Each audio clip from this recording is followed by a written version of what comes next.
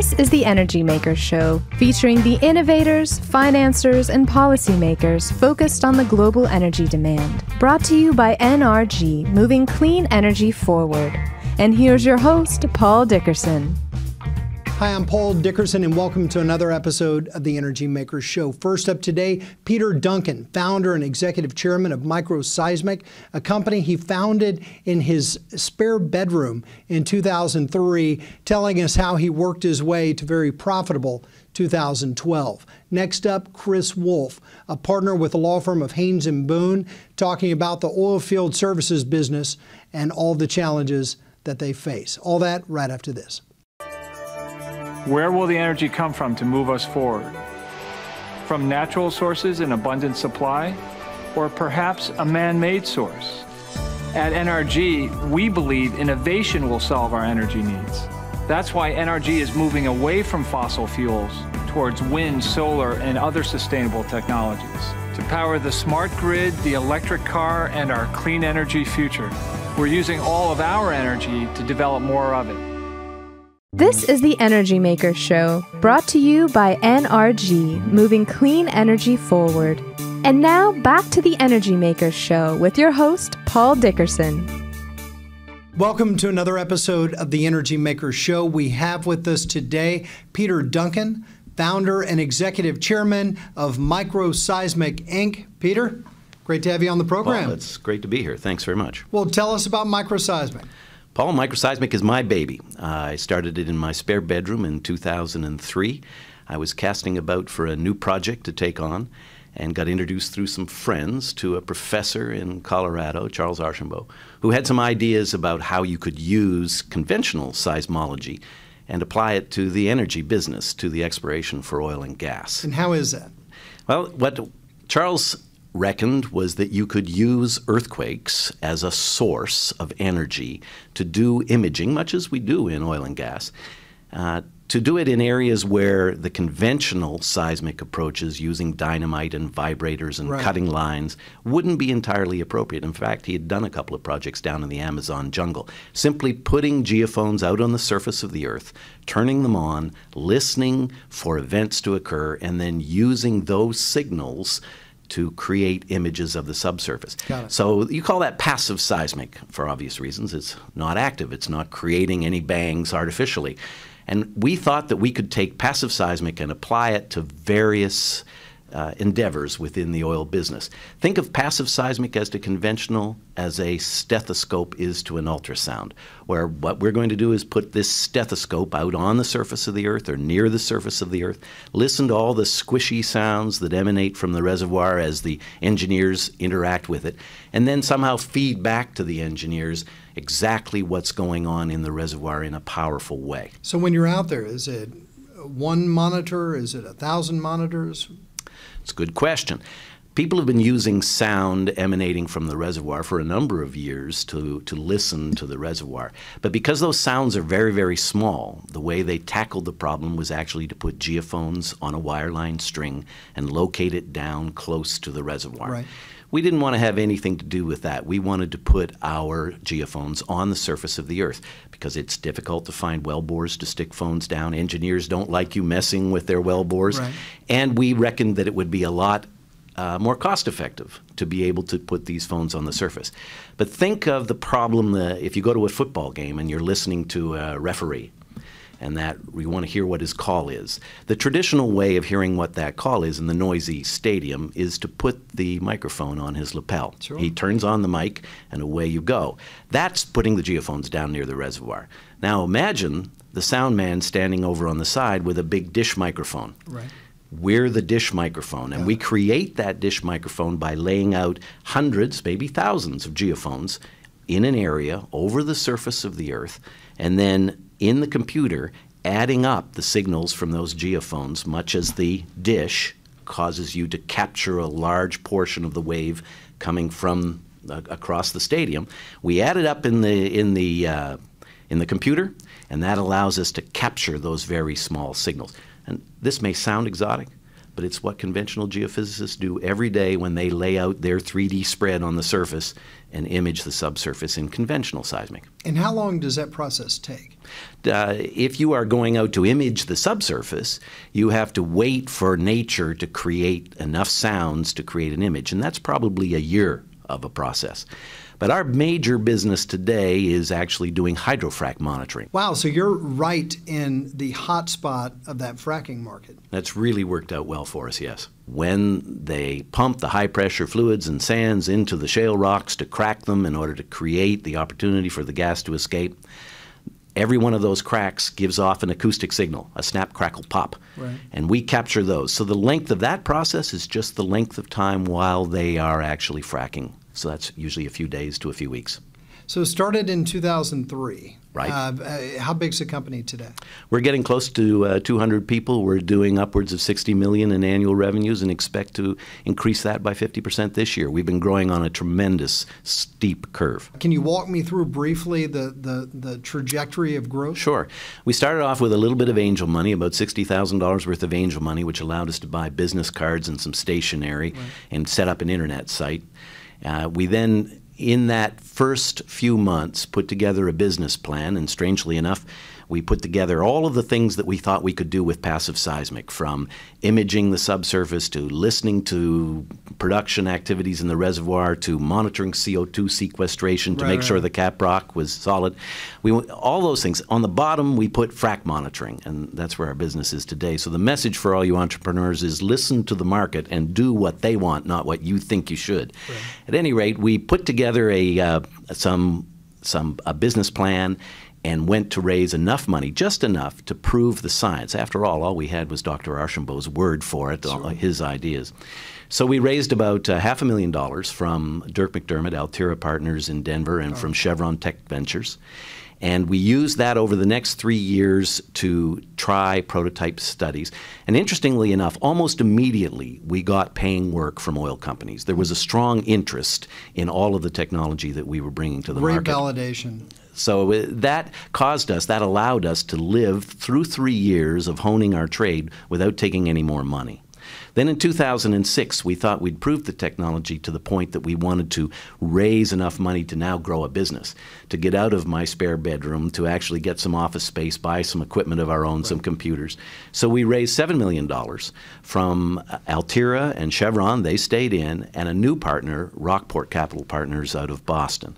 That $7 million turned us now into a company, and we started on our revenue growth. In 2009, we did $11 million, in 2009 we did $17 million. In 2010, we did over $50 million in revenue. We kind of finally got that technical acceptance and that business acceptance, and our business took off. In 2010, we got the proverbial knock on the door from a couple of the usual suspects, and we were actually looking to do an exit to sell the company. And as things progressed, it turned out that the best offer we got, the best valuation we got, was from a private equity firm. So instead of selling to some other big corporation, we sold half the company in a partial liquidation event, took some chips off the table for the founders and the original investors, and ended up now with 50% of the company still owned by those original investors, and now we're carrying on, probably heading towards an IPO. A great success story that I know will really motivate many of the entrepreneurs in the audience. So what are the big challenges coming up? The big challenge, I think, today is hiring and retaining the right people.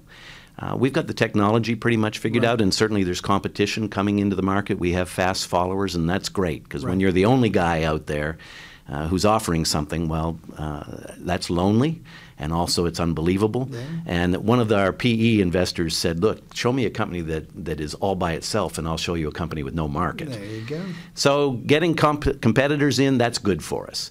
The business, certainly the shale business and the unconventional resources and our frac monitoring, that's growing leaps and bounds. We continue to try to push the value proposition, that is, expand what we're extracting from the data in terms of the knowledge in order to give more value to our clients. But seriously, our biggest problem is hiring people and keeping them, getting the right kind of people. Turns out that this MicroSeismic, it's kind of flavor of the month over the last couple of years. And as the major oil companies are getting into that business and wanting to interpret the data themselves, they look around to hire people in that business. Guess where they go? Sure. And I can't compete with the Exxons and the Shells of the world in terms of hiring practices. Well, we know in the U.S. our domestic market has just been exploding over the last few years. Have you charted an international path? Surely. We have, in fact, in the last year done work in China and Turkey and Argentina. We have a project coming up in Poland, and so we have dangled our line out there to catch some fish. But I will tell you, in terms of hydrofrac monitoring, 95% of the fracking in the world is done in North America, and that's where our market is today. Well, Peter, it's an exciting story, and I appreciate you coming by sharing it with our audience. My pleasure, Paul, my pleasure. And that concludes our discussion with Peter Duncan. We'll be back with more right after this.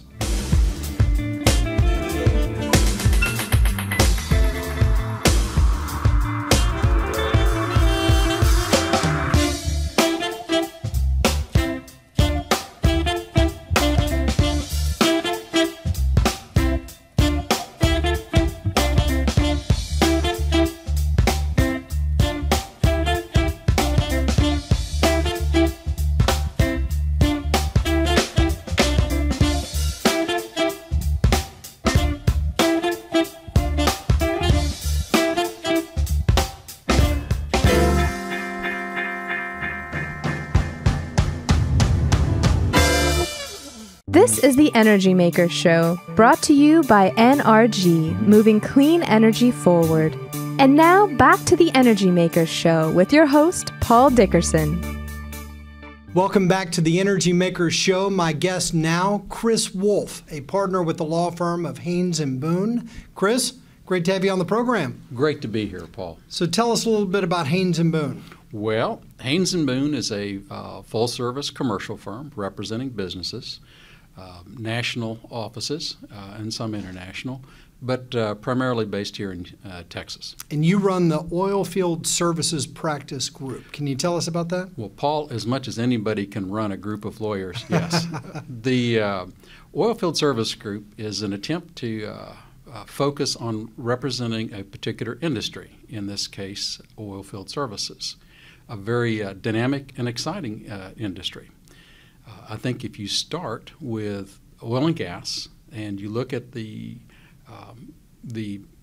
fact that it's a finite wasting resource and the easy oil and gas has already been recovered, the only way you continue to have production is through ever-increasing innovation. And that's where the oil field service industry steps in. Well, and let's talk about some of the domestic opportunities for these services. Well, domestically, the United States is experiencing quite a renaissance in oil and gas and oil field services. And this is primarily due to the ability to unlock oil and gas that has historically been unavailable in shale formations. The shale formations tend to be very hard on equipment. And so not only does it require very advanced equipment, but also equipment of the highest quality. And that makes tremendous opportunities for United States manufactured oil field service products. Well, and leads to some big challenges to overcome. Probably the biggest challenges the industry faces are not technological. Probably the biggest challenges faced are political. Anytime you do oil and gas operations in a highly populated, developed country, it's politically sensitive. There's legitimate concerns over ensuring that the integrity of the water is maintained. So these challenges keep increasing the standards that the industry has to meet. And so those are the challenges, but the fact that it gets harder and harder is also a tremendous opportunity as new products and new services are constantly required. And then I guess some opportunities once you figure out how to master those challenges to find markets overseas. Well, clearly oil is a international market. The demand seems to be insatiable. Due to the high energy content and the small volume, there does not seem to be a readily available alternative. And so shale formations are found throughout the world. And yes, as the technology has been developed to extract it here in the U.S., there's intense interest throughout the world in bringing that shale extraction technology into other countries. Now, I know your focus is on the oil field. How does clean tech play, if at all, into your practice? Well, clean tech fits in through the, I would call it risk reduction and cost reduction. The clean tech efforts attempt to do more with less in many respects. And so if you're able to either use a more benign process where you don't have as many byproducts, or if you're able to do things more efficiently, this is of tremendous value to the oilfield service industry. The industry often is not the original inventor of technologies they deploy. They're very good at adapting technologies invented elsewhere and putting them to work in oil and gas extraction. And it takes a number of years for them to make that adoption. Oh, right? It does. My rule of thumb is it takes 10 years for a new technology introduced into exploration and production to become broadly accepted. Well, we've seen a lot of ups and downs in pricing.